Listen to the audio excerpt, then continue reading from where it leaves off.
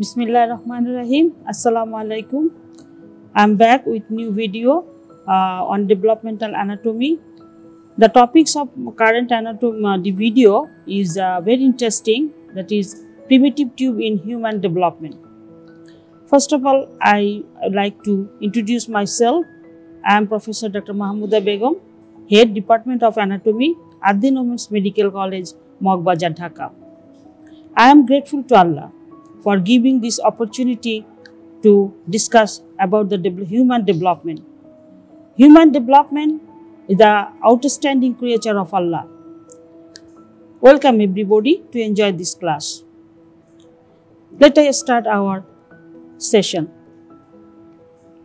Today, there is a primitive tube in human development. There is about 3 primitive tubes. The slide showing there is 3 tubes.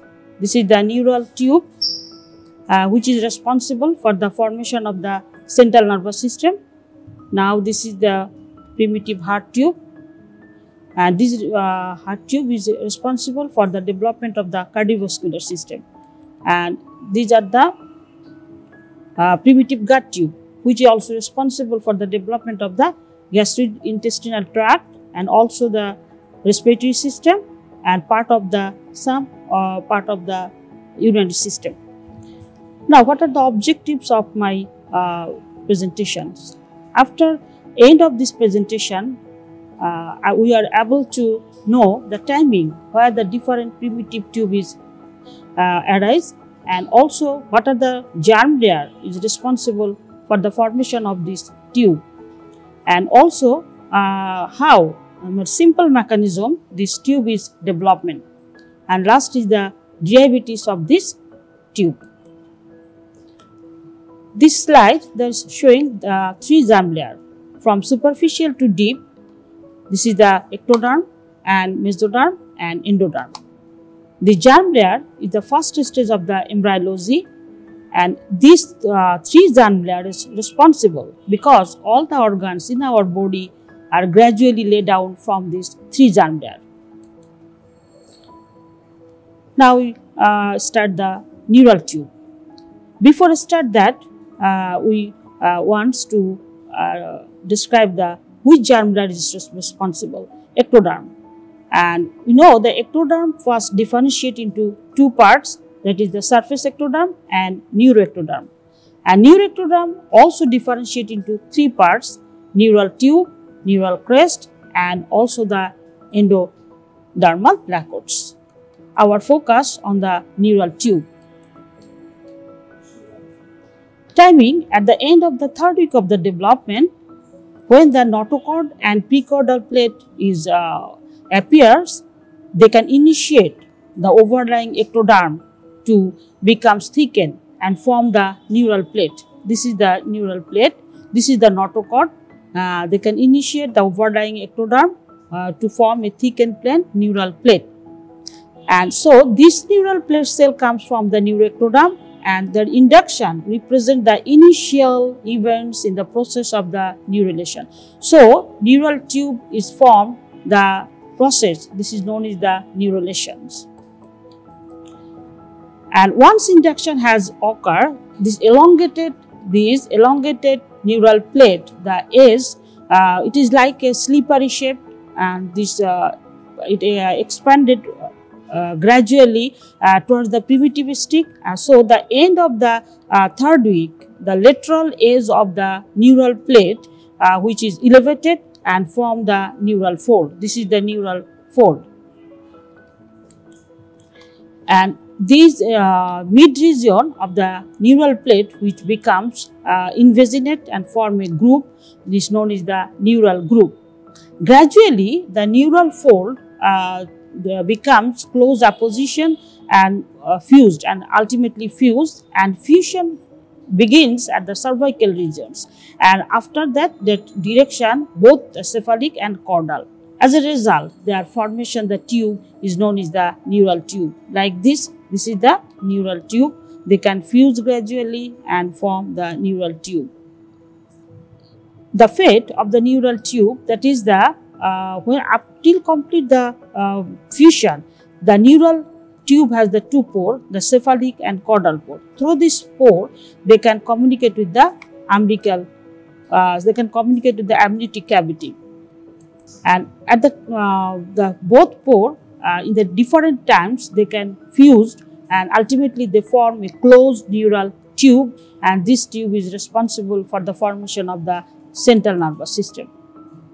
The derivatives of the neural tube. Now the derivatives, most caudal end of the neural tube, this responsible for the formation of the spinal cord, but much broader cephalic portion, they are characterized by number of dilatation known as the brain vesicle. So that is the first, there is 3 brain vesicle, it is known as the primary brain vesicle, and after that they can again differentiate it and form 5 brain vesicle, which is known as the secondary brain vesicles. These brain vesicle, first there is a 3 most cephalic, this is known as the forebrain or prosencephalon, and midbrain, it is known as the mesencephalon, and this is the hindbrain or the rhombencephalon. This forebrain, this is the prosencephalon, again differentiate and form the 2 vesicle. One is the telencephalon, another is the diencephalon. And midbrain, it is not differentiate, it is the same with the mesencephalon, but rhombencephalon also differentiate into the 2 forms, metencephalon and myelencephalon, and most caudal is the spinal cord. Now the derivatives, this is the telencephalon, which is responsible for the formation of the olfactory lobes, hippocampus and cerebrum. And diencephalon, there's a different part, thalamus, hypothalamus, metathalamus, subthalamus, and also it extra form the retina. The midbrain, which form the midbrain, and this is the metencephalon, which are responsible for the formation of the cerebellum and pons, and myelencephalon, from which it developed the medulla oblongata, and ultimately the caudal part is the spinal cord. Now the primitive heart tube. For the formation of the primitive heart tube, some events should memorize. First is the where the cardiogenic field is established, and second, there present the some cell cluster, angiogenic cell cluster. This angiogenic cell cluster gradually coalesces and form the tube. So both 2 tubes, endocardial tube is formed, and when the 2 endocardial tube is fused, they form the single primitive heart tube. So first is the what are the cells are responsible for this heart tube formation. There is the 2 tissue is responsible. First is the midline splanchnopleuric mesenchyme of the lateral plate mesoderm, and second is the some contribution in the neural crest mesenchyme. So these progenitor cell, they are first appear, this is the flat slippery shaped embryo, first appear in the lateral side of the primitive stick, and then gradually they can migrate through the stick toward the cephalic region.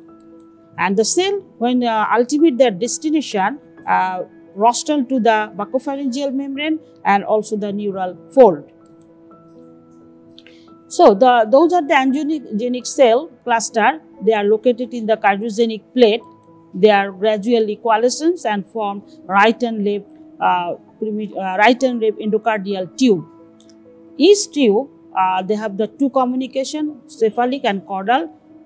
Cephalic region, they are continuous with the dorsal aorta. It becomes the outflow tract of the primitive heart tube, and the caudal part, which is communicated with the umbilical vein, which gives the inflow tract of the primitive tube. Due to the different fold of the embryo, like the cephalocaudal and lateral fold, the 2 endocardial tube, they can close opposition and fused and to form a single primitive heart tube. This is the 2 endocardial tube, they can fuse and form ultimately the single, and they have the 2 end, cranial end and caudal end. Cranial end is usually the arterial outflow tract, and caudal end is the venous, it is the inflow tract of the primitive heart tube is elongated, so they have some alternate dilatation and constriction. So different part is arise the primitive heart tube. From the cephalic to caudal, first is the truncus arteriosus, second is the bulbus cordis, third is the primitive ventricle, and fourth is the primitive atria, and fifth is the sinus venosus. This truncus arteriosus, which ultimately continues with the aortic sac and from which the aortic arch is developed. And the sinus venosus, they have the two horns. Sinus venosus have the two horns, and each horn receive three veins: umbilical vein, vitelline vein, and the common cardinal vein. Now, what are the derivatives of the different parts of the primitive heart tube? Truncus arteriosus, which gives the aorta and pulmonary trunk; bulbus cordis, which is responsible for the smooth part of the both ventricle; and primitive ventricle, which is responsible for the trabeculated part of the both ventricle; and primitive atria, which also gives the trabeculated part of the both atria. Sinus venosus, which is responsible for the coronary sinus and the smooth part of the right atrium. So, smooth part of the left atrium, it is developed due to the absorption of the four pulmonary veins. Now, the primitive gut tube.